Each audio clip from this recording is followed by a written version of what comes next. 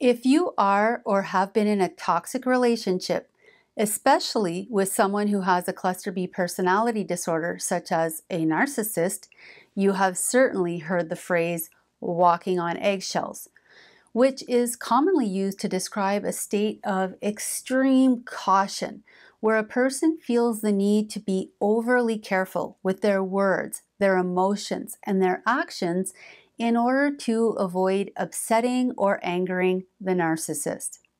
I'm Lise Leblanc, and today I will give you 10 signs to recognize whether you are walking on eggshells. In this video, I will specifically refer to romantic relationships, but this information also applies to other types of relationships, whether that be with a parent, a boss, a friend, or anyone you are seeking approval from and or connection with. At the end of this video, I will explain why walking on eggshells does a lot more harm than good. Okay, so here are 10 signs that you are walking on eggshells. Sign number 1 is that you become very, very hypervigilant. You are constantly feeling on edge, watching and gauging your partner's every word, mood, and behavior, trying to predict, prevent, and protect yourself from their explosive emotional reactions and punishing behaviors. Sign number 2 is the heightened fear of experiencing these negative consequences, which can include verbal abuse, emotional manipulation, as well as a variety of other negative behaviors that the narcissist will resort to when their insecurities and anger is triggered.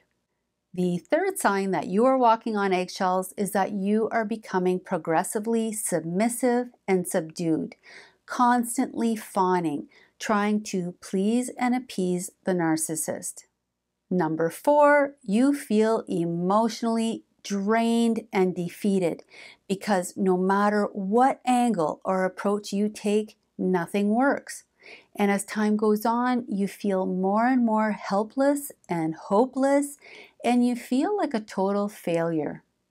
Number 5, you are constantly censoring your thoughts and masking your emotions, watching your every step, and you're behaving in ways that are not aligned with your needs, your values, your personality.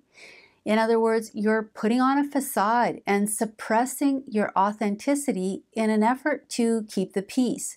So your sense of self gets eroded to the point that you don't even know who you are anymore. You don't even know what you like. Your self-esteem and your self-confidence are shot, and you gradually lose all sense of your own identity. Number 6, a huge sign that you are walking on eggshells is that you feel invisible and insignificant, so small, like a tiny fraction of the person you used to be.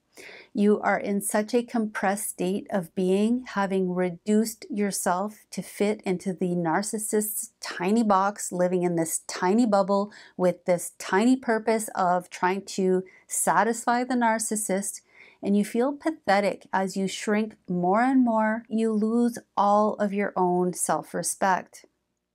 Number 7, you are shutting down and you've stopped trying to communicate your needs, because anytime you try to speak your truth and express your feelings, it seriously backfires. Number 8, you are in a constant state of confusion.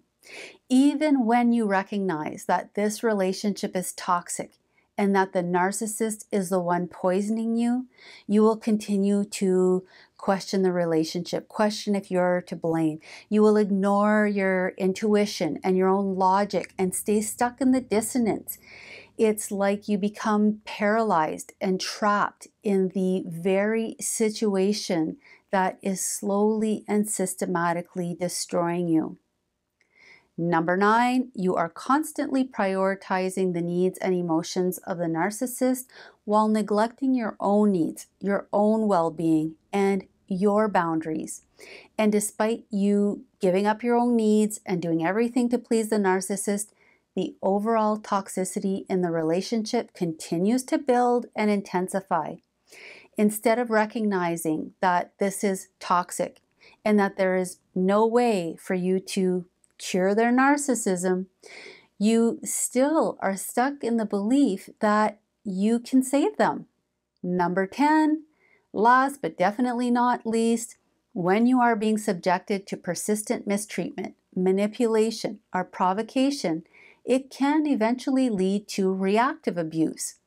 This typically happens when you realize that despite your best efforts to please and appease, your constant fawn response is not working.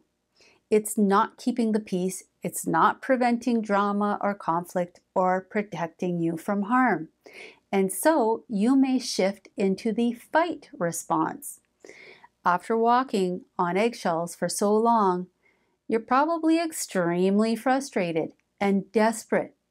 Like a pressure cooker, your pent-up anger may erupt once it hits a boiling point, and you may react with hostility or aggression towards the narcissist. Now, this is not an excuse or justification for aggressive or abusive behavior, but it is a maladaptive response to ongoing persistent abuse, which you will need to take responsibility for and make adjustments to correct the situation that is causing you to behave in these ways. The reason that consistently walking on eggshells does more harm than good is that it inadvertently reinforces and enables the abusive behavior.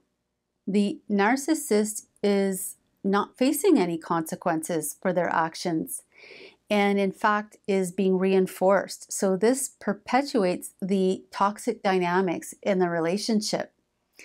And it's important to recognize that walking on eggshells is not healthy and it's not sustainable. It undermines emotional health, stifles personal growth, and it keeps the toxic dynamics going, making it impossible to have open communication, trust, or emotional safety. If you find yourself in a situation where you are constantly walking on eggshells, you need to consider seeking support from a trusted friend, a family member, or a mental health professional to explore healthier ways to navigate these toxic dynamics, to set better boundaries, and really to start exploring your options and to reevaluate your relationship and your life. To learn more about toxic relationships, click on the link above. If you enjoyed this video, please like, comment, and hit the notification bell, and don't forget to subscribe to my channel. And if you want to learn more about how to recover from a toxic relationship, check out my toxic relationship recovery program that I linked in the description section of this video.